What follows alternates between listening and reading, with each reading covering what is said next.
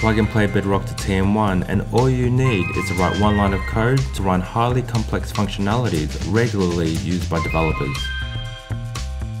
Sounds neat, right?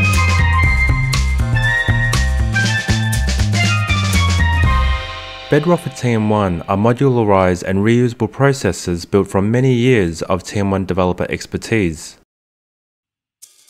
The foundation of Bedrock is and has always been an open source project, which means not only is it free for anyone to use, but anyone can contribute to it. Bedrock contains libraries like copying data from one cube to another and clearing a section in a cube. Before Bedrock was available, if a TM1 developer wanted to write code to clear a section in a cube, the developer would have referred to a copy of the code written from a prior project and edited the code to fit, or write the code from scratch. This is a perfect example where a set of code should be modularized because there is a need to reuse the same functionality. Bedrock for TM1 exists for this purpose. To show how Bedrock processes are modular, take for example the process to clear data in a cube. By passing different values through the process's parameters, the same action can be applied to different targets. And the best thing? No extra coding is required to fit. For more information about Bedrock's modular approach, check out the white paper provided as a link below. Trialed and implemented for over many years in an array of projects in different organizations and industries globally, results have shown 30 to 50% reduction in TurboIntegrator coding, increased scalability, dramatically faster prototyping, increased auditing and testing, reduced development time. The model would be clearer to understand, therefore making it easier to maintain. Over 10,000 lines of code are contained within Bedrock. Let me show you how to set it up. First, head to this location and download Bedrock for TM1. I'll be using Bedrock version 4 that has been built to take advantage of hierarchies and temporary objects. Bedrock version 4 requires a minimum of IBM Planning Analytics version 2.0.6, which is equivalent to TM1 Server version 11.4. For companies that are already using Bedrock 3, you'll be able to just copy the files from Bedrock 4 onto your model and everything would just work. Careful consideration has been made to make sure version 4 has backward compatibility to version 3. Once a file has been downloaded and unzipped, the folder will contain files that end in .pro.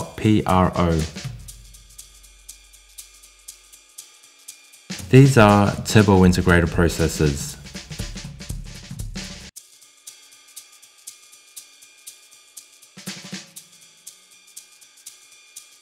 To add these Bedrock TurboIntegrator processes to the TM1 server, I need to stop the server.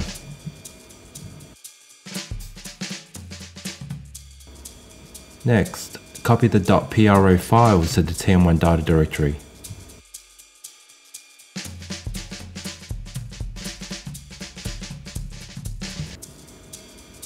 Then start the TM1 server.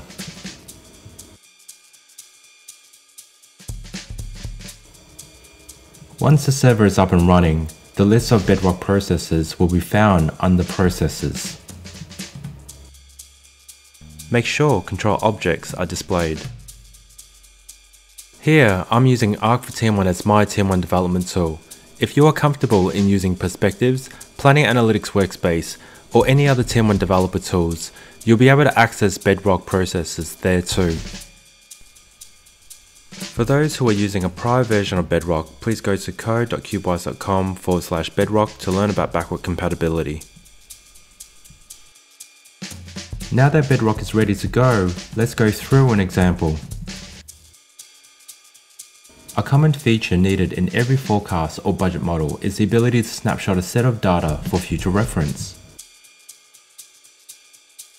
I'll be snapshotting the combination of year 2019 and the version budget to the version my snapshot for the general ledger cube. To code this logic as a TM1 developer, I would need to set up a view of the data to copy, process the view and read each record of the data, send the source data to the target, then clean up any temporary objects, Considering what's required, around 100 lines of code would need to be written, plus the time and effort to debug if it isn't written perfectly. With Bedrock, I can achieve this with just one line of code using the process bedrock.cube.data.copy. The key to using Bedrock is understanding what parameters are required. For this process, I'm going to use every parameter so it's clear what's being used. I'll start by creating a new process with the name mySnapshot. Because I want to run the Bedrock process once, I'm going to call the Bedrock process using the function execute process in the prologue section. With the inclusion of the execute process command in TM1, you can call another TurboIntegrator process. This helps to create self-contained generic processes that do a specific work, much like a function. I'm going to filter the cube to the year 2019 and version budget.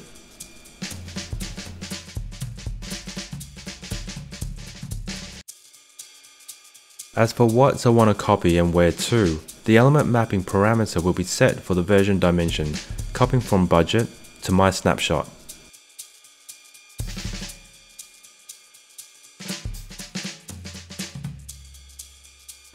I don't want to suppress rules. And that's it. Save, then execute. Let's see how this is reflected in the general ledger cube. Budget has been snapshotted to mySnapshot exactly as expected. Given that there is a large uptake of TM1 globally, there exists an education gap that is ever widening. With this hunger for standards and experience, Bedrock is not just home for all these questions on how TM1 works from the ground up, or what the best implementation methodologies are.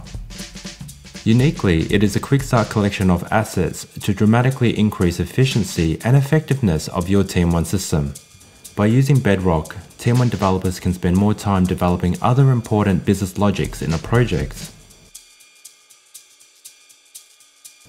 Head here to get your hands on the latest version of Bedrock for TM1.